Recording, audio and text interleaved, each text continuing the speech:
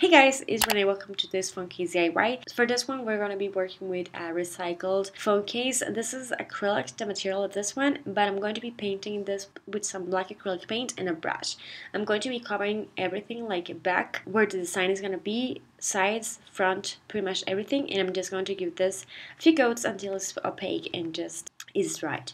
Once it's dried, I'm going to be taking my Sharpie, and I'm using like the finest tip of my Sharpie, and this is going to be just to guide myself so I can know where to draw the face. And I'm going to be drawing eyelashes, which is just like two curved lines like this, and a mouth, and it's going to be a big one.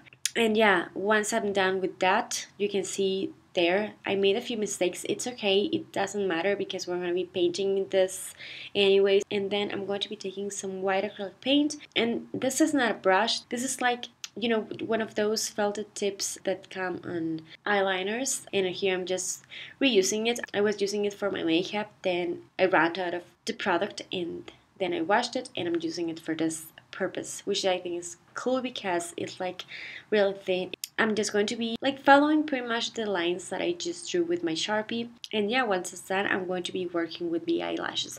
The eyelashes are pretty much like lines, random lines, and then on the corners or on the sides, you just want to, draw them with a bit of an angle. Sorry if my voice sounds funny, it's because I'm not using the usual thing that I use for my voiceovers, and I'm recovering from a cold right now, so that's why it sounds like this. Hopefully it's not an issue. So once I'm done with both eyelashes, I'm going to go with another brush, and I'm going to be filling the lips with my white acrylic paint. I felt like I needed to just calm down a bit with my eyelashes, and I just erased a bit using my black acrylic paint and the same thing that I used to paint the face itself. Then I'm going to paint the mouth using red acrylic paint. You can use any color that you want. You can use pink, purple, blue, I don't know, green, whatever you feel like doing, but I just wanted to go ahead and use red. The reason I used that white background is because the red is going to pop a lot more with a white background instead of just going directly on the black.